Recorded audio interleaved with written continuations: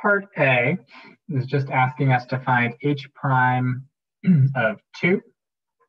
And we know that this line is tangent to h at x equals 2. So the derivative of h at 2 should have a slope that is equal to the slope of the tangent line, and the slope of this tangent line is 2/3. So h prime of 2 ought to just be 2/3. And that was worth 1 point. Everybody good there with part A?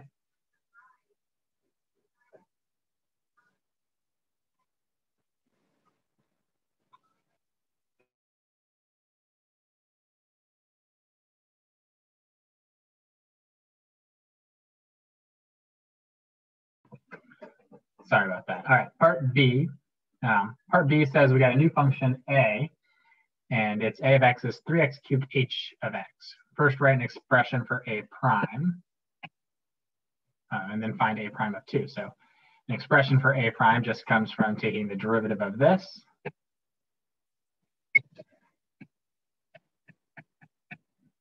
which ought to just be done using the product rule. So 3x cubed h prime of x plus 9x squared h of x.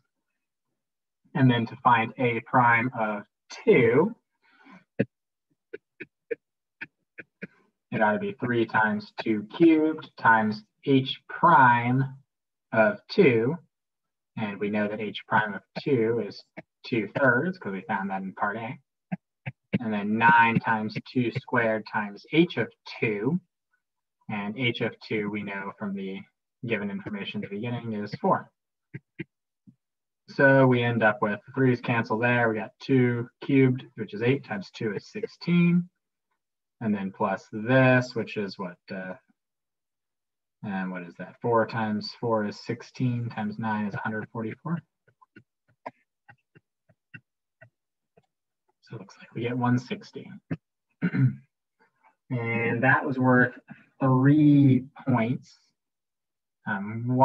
2 points for correctly getting your product rule done properly, and then 1 point for the answer.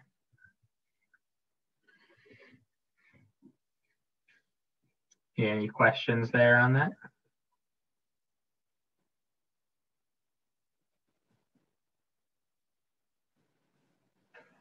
All right. Part C says that h of x is x squared minus 4 over 1 minus f of x cubed when x does not equal 2. And we know that the limit as x approaches 2 of a of x, or of h of x, sorry, can be evaluated using L'Hopital's rule.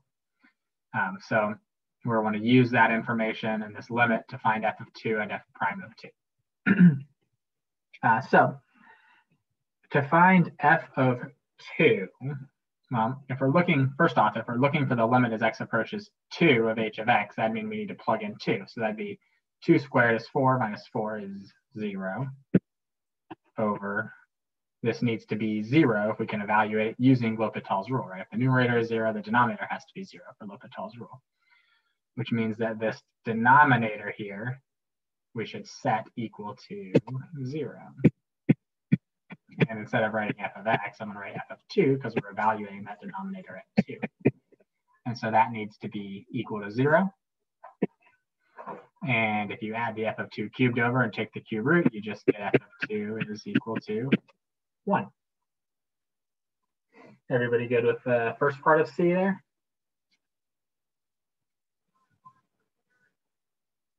Yeah. All right. And the second part of C wants us to find f prime of 2. And so we know that since this function, since h is differentiable, and we know that that means it must be continuous. That means that we know that this value needs to equal 4 here, which means the limit needs to equal 4. If a twice differential function, the function is continuous and differentiable, so it must equal 4 at this limit. And so we'll use L'Hopital's rule and take the derivative of the top, which is 2x, and the derivative of the bottom, so the derivative of the 1 is 0, and the derivative of negative f of x cubed, we're taking the derivative of negative f of x cubed, well, the constant stays, this becomes 3f of x squared times the derivative of f of x. And we know that this, when you evaluate it at x equals 2, needs to equal 4, because that's what it said at the original start of the problem. So we'll evaluate all of this when x is 2. So that tells us that we have 4 over negative 3 times f of 2 squared, and f of 2 we already found was 1. And then f prime of 2 is what we're looking for. We want that to equal 4. Well, that means that this denominator needs to equal 1. And that means that f prime of 2 then needs to equal negative 1/3.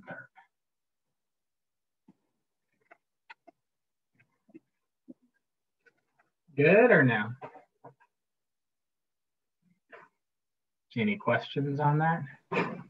Wait, so even though the h of x function looks discontinuous, it is continuous because they told you it was, and it gave you a value at 2, right? Yeah, there's a little bit of an issue with what they've sort of set up here, right? If we know that it's twice differentiable, that means that normally we say that means it's differentiable everywhere, but then down here they're sort of saying that it's not. So it's not wrong what they're saying, because this is not necessarily what h of x always equals. H of x could equal something else at 2 that just plugs in the gap, right? So I mean, it makes sense, but it's sort of a contrived situation that they've made up that's not likely to ever happen in real life with a real function that I gave you. But yeah. Does that answer your question or no? Yep, thanks. Any other questions with part C before we briefly talk about part D? This was actually worth 4 points total. It was 1 point for getting this set up to equal 0 here, 1 point for this, 1 point for setting this whole L'Hopital's rule part of it equal to 4, and 1 point for getting the answer.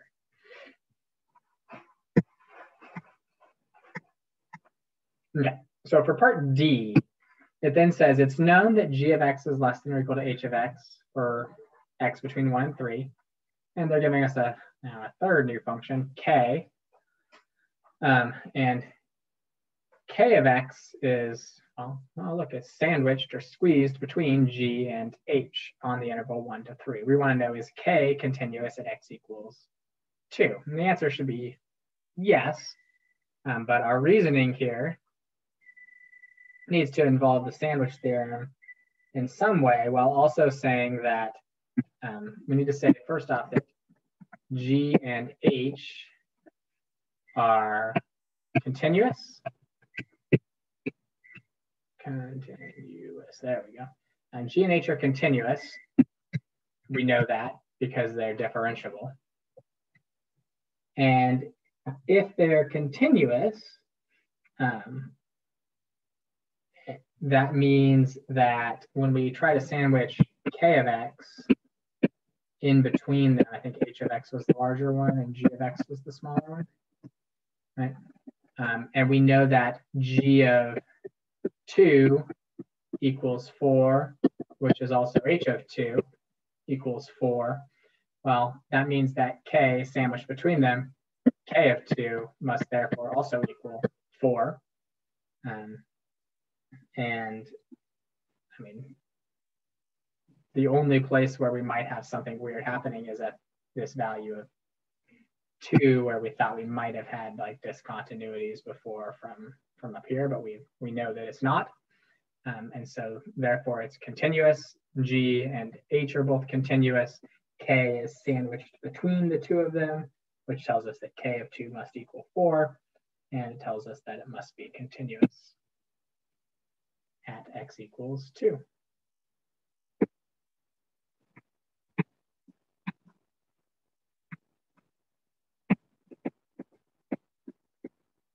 that make sense or no? Wait, could you repeat that last part? Like, how do you know if the limit of k is also approaching 4?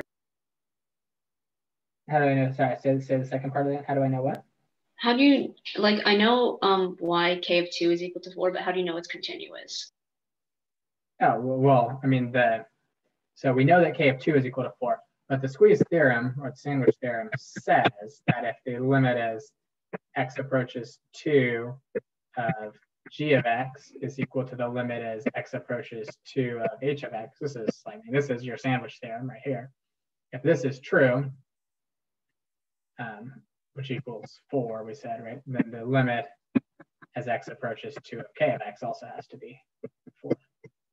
I mean, that's the sandwich theorem right there. So we're saying that the limits of all three of them must be 4, and the value of k must be 4 there. And so if the limit as we approach 2 is 4, and the value at 2 is 4, then it's got to be continuous at x equals 2. Okay, that makes sense. Thanks. Yeah, no problem. And Claire, so you say we don't have to write out sandwich theorem? Yeah, you don't have to. They did, but if you wrote it out without specifically referencing that, in this case, it's fine. Sometimes they will say they'll like specify a theorem, and then you got to say squeeze theorem, sandwich theorem, or if it's something else, intermediate value theorem, or mean value theorem, or whatever theorem you might have.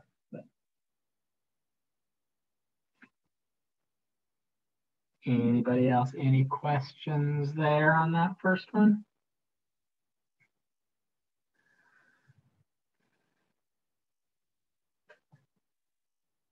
Oh, and that last part was worth just 1 point.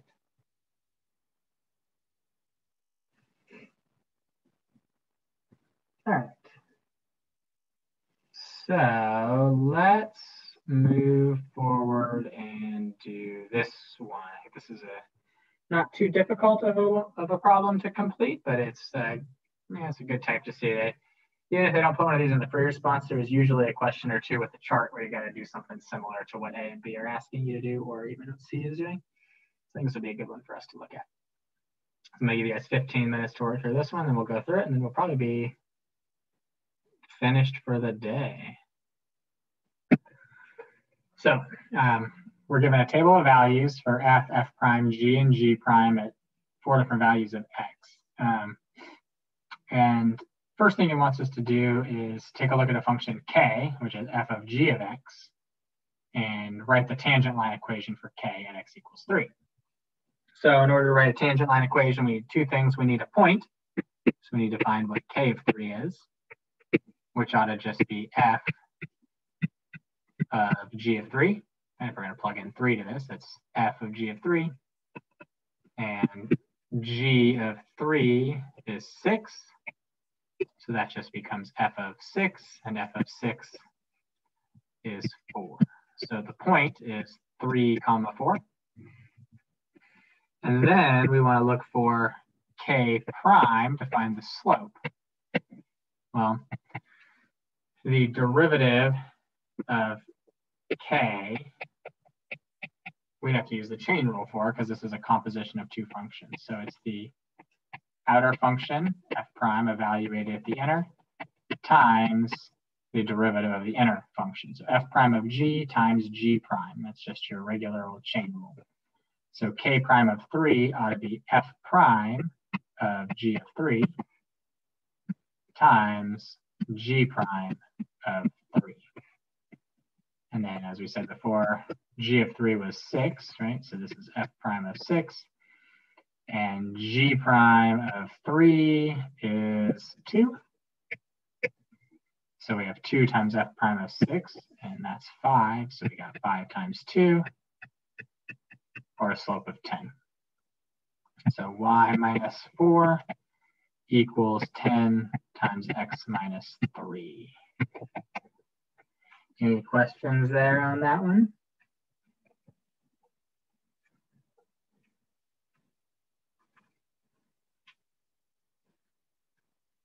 Everyone's good with part A. That was worth 3 points. So 2 points for finding the slope and 1 point for writing the equation.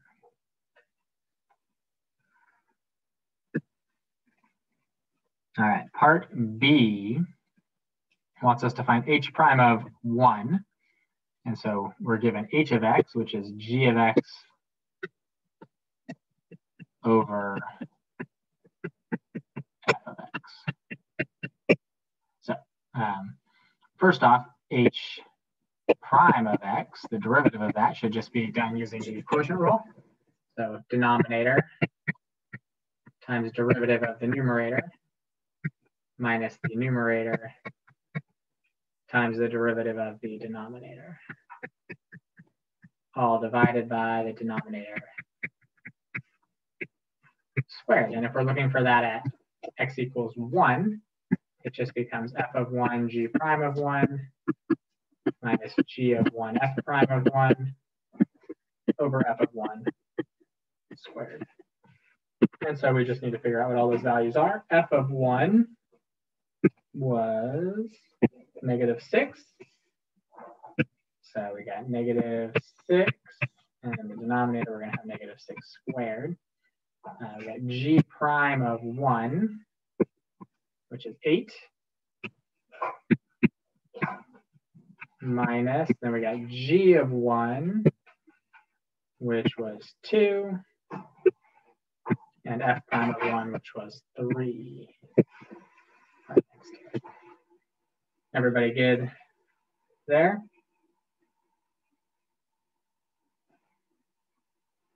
Hopefully. All right.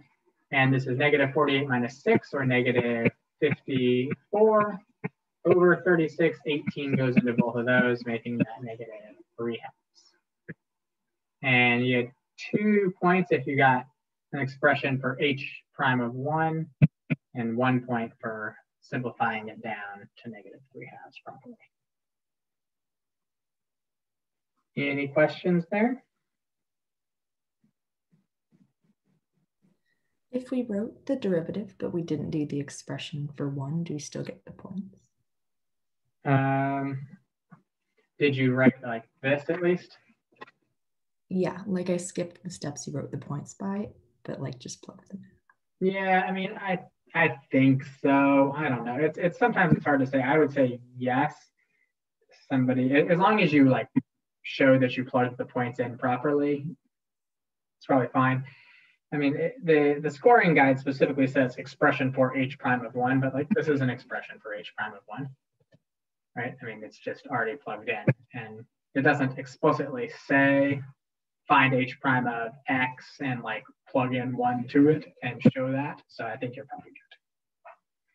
Okay. Yeah.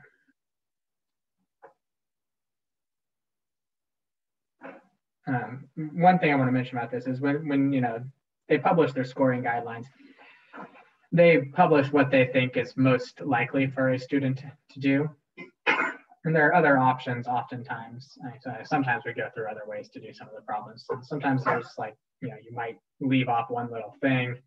And when the people are in the room grading the AP test, they're given a little bit of leeway on like, it's a little bit, it's a little subjective.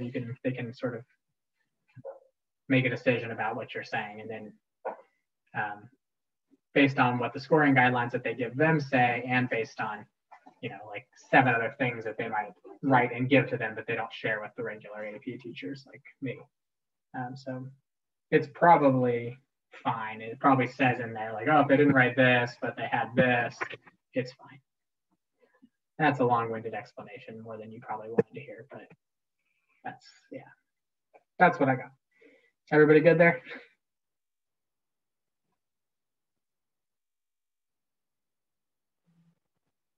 Okay.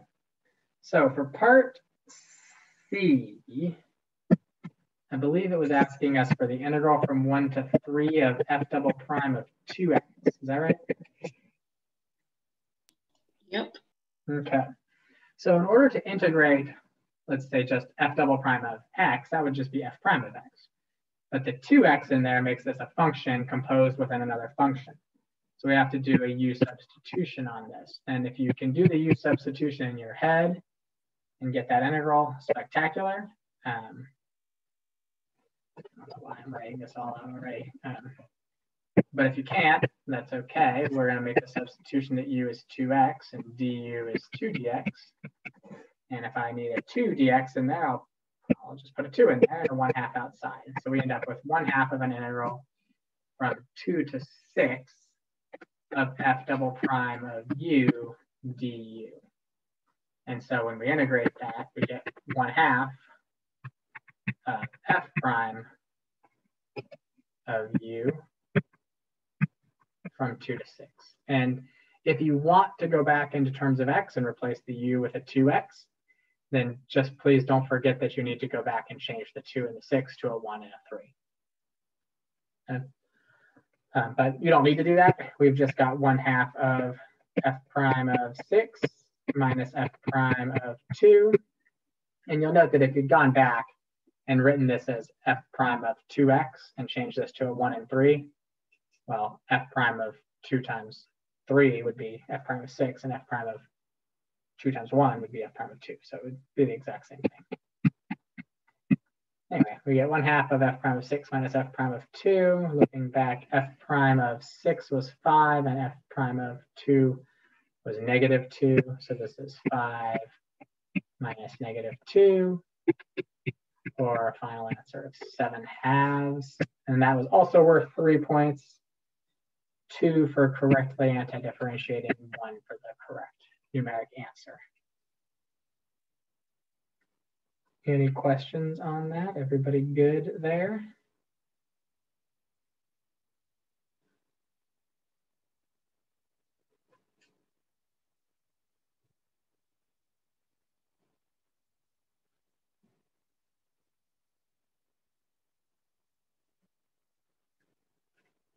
No questions?